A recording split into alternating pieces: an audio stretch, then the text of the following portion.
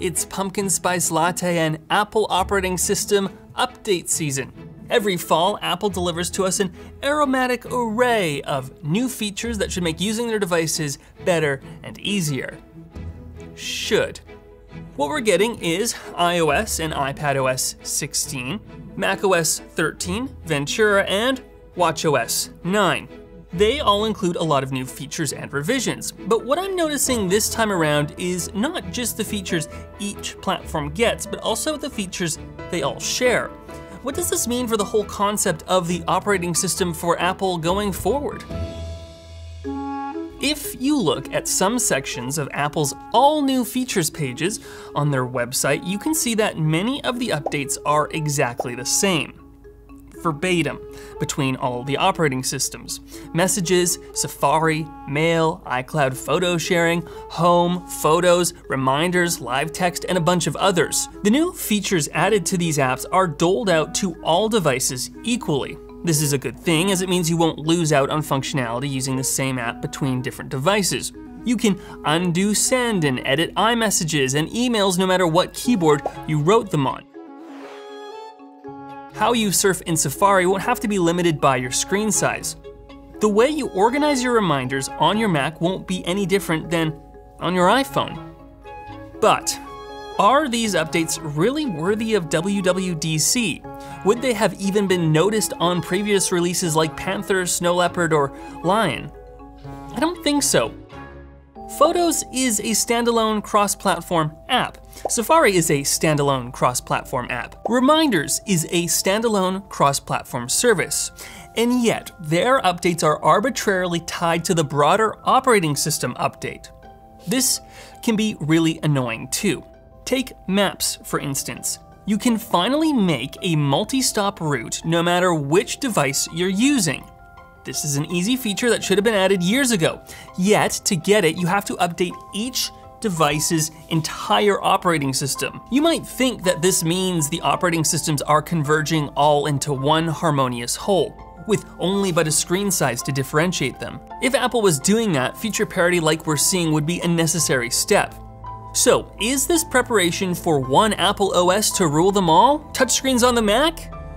I'd argue no, because these changes to the cross-platform apps just increase usability across the ecosystem.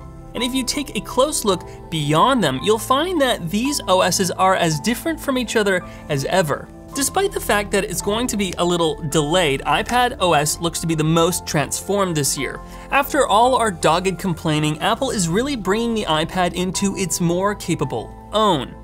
Toolbars are customizable now, allowing developers and power users to personalize and optimize their app's functions. It looks like a promising step forward as the iPad moves further away from the iPhone and closer in capability to the Mac. The biggest demonstration of this is Stage Manager. It's a new app windowing feature available only to M1-powered iPads. Instead of being limited to 2 full-screen apps side by side with a slide-over floater for good measure, you can now pile and resize groups of windowed apps together on the screen, and then switch between those piles based on what you're working on.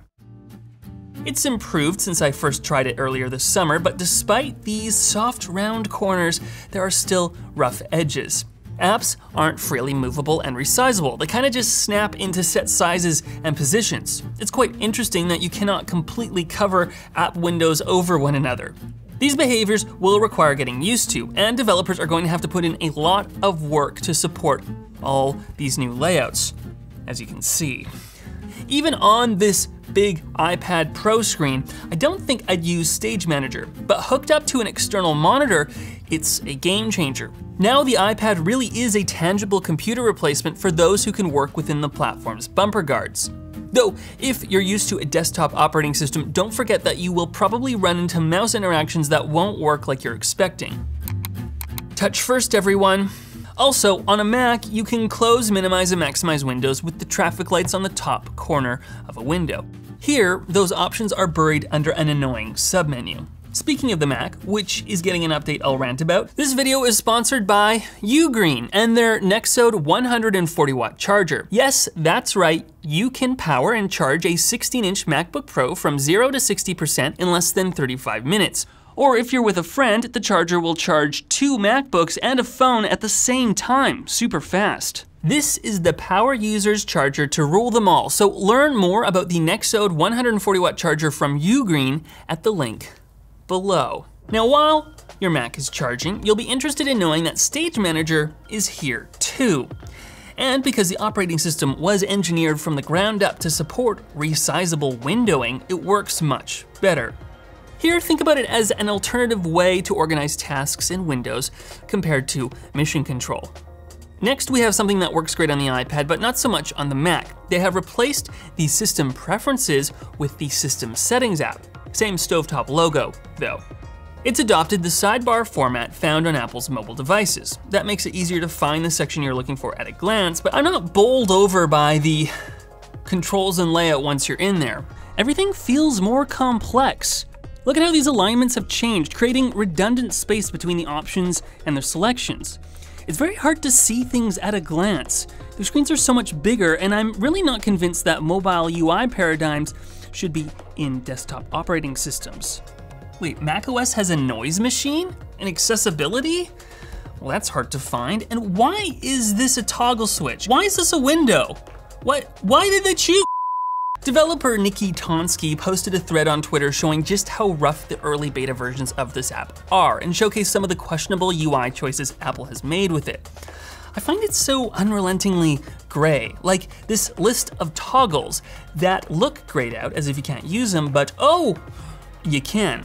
Also, these were the gesture videos to show you how to use your Magic Mouse and trackpad before. These are the new ones. This is what software feels like these days in microcosm. We've gone from a rich, beautiful, understandable video to an uninspiring, abstract, boring animation bound to pique the curiosity of exactly no one. Because everything has moved around so much, I'm going to recommend that you only update to Ventura when you're mentally prepared to. But don't worry, like iPadOS, this update will be coming a bit later. Now, the update worth installing is iOS. I absolutely love the look of the new lock screen. It makes the phone so much more useful at a glance, something my Apple Watch is great at. You can now add simple widgets and set your wallpaper to shuffle photos from your library. And if you don't have widgets enabled, the clock can now be cleverly placed behind your photo subject. You can even change the clock's font. Notifications are piled up at the bottom now, out of the way. And finally, as your mood changes, you can swipe between all your multiple themes, which can also be tied to different focus modes. I do have some niggles. On some wallpapers, the widgets can become completely illegible because there's no contrast, and disappointingly, all the options and freedom we get on the lock screen comes with a commensurate removal of options for the home screen. Apple's default wallpaper options are all but gone unless you use the same background as the lock screen. Oh, and check this out in the Photos app. That's cool. I've always hated doing that on Photoshop. Apple's finally showing us what capabilities the Neural Engine can bring to software, adding to live text to video and dictation improvements. Other than these main highlights, you're really not gonna notice the improvements in day-to-day use, unless you really dig deep. Adam Angst at Tidbits did a survey asking people what features from last year's releases people were using, and the results showed that a wide majority of users didn't use any of the new features, save for live text. It makes me wish for a release that has no new features and is just bug fixes and refinements. A year-long feature moratorium. Wouldn't that be great? Thanks for worsening the UI of this MAC address. Now, if you are going to update your devices right away, give this video a like. And if you're gonna hold off, you might as well subscribe. Now, comment below, I'm curious what you think about a feature moratorium. No new features, just fixes. You agree?